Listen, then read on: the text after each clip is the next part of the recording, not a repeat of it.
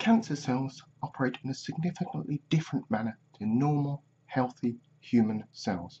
Whilst that's a serious problem when it takes place inside the human body, their different manner of operation can be a significant advantage to medical research.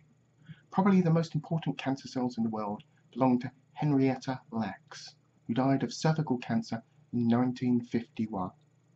But before she died, some of the cancer cells from her body were grown artificially.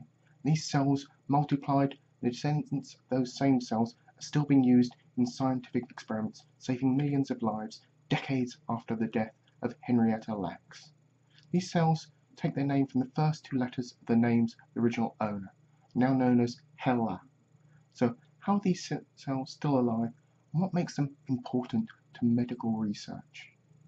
And whilst cancer cells normally grow and multiply far faster than normal healthy cells, the HeLa cells multiply even faster.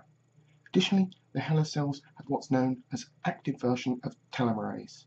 If you imagine a strand of DNA as a shoelace, and telomeres the aglet or the plastic-like covering on the end of the shoelace.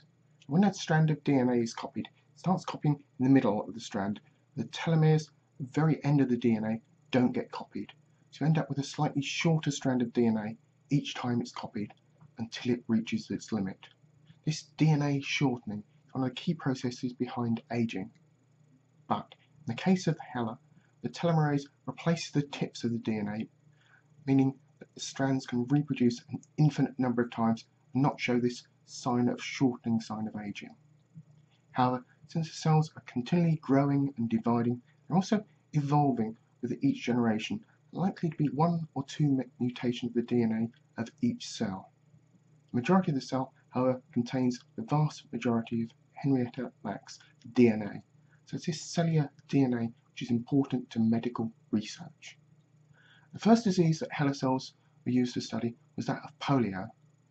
The HeLa cells, which now had none of the normal defense mechanisms of the human body, were exposed to the polio virus. They would contract the virus, then die as a result. This clear vulnerability to polio and other diseases made that testing for possible cures was a great deal easier. Any possible cure or treatment could be applied to the cells without endangering humans or animals in medical trials.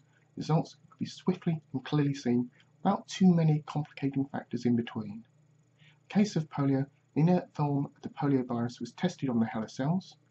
Since the HeLa cells didn't contract the polio virus and die, it followed that cells in a normal human body wouldn't contract polio if exposed to the inert form of the virus.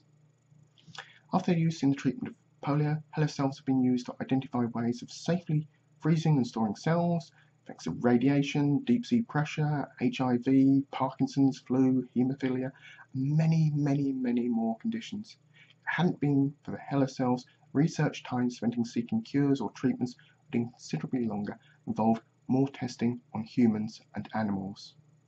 However, it's not perfect. HeLa cells were taken from Henrietta without either her or her family's knowledge or consent. Whilst it's normal practice for the time, it has since raised some ethical questions about the use of HeLa cells. Many of these have since been resolved with contact with the family. In addition, because the cells are cancerous, they're not a perfect match for human cells, and because their ability to grow and multiply have been responsible for some cross-contamination in some laboratory experiments. But since the HeLa genome has now been mapped, most of these issues are relatively easily resolved. But putting all this together, Henrietta Lacks is probably the most important woman in medical science.